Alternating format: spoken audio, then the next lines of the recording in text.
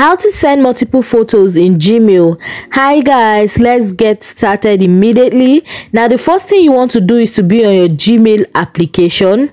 Now the next thing you want to do is to tap on Compose. It's at the bottom right hand corner of your screen. You're going to go ahead and type in to whom this email is for. You are going to type in the subject, but I'm just going to go straight to showing you how you can send multiple photos in Gmail.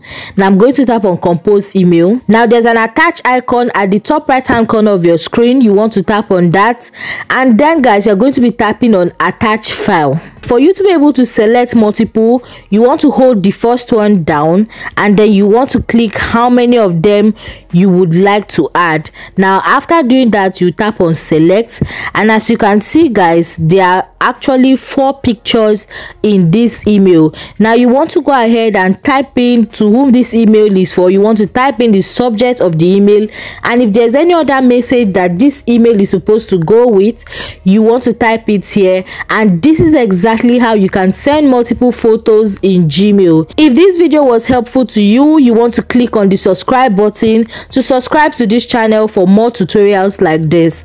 Now see you in my next video. Bye.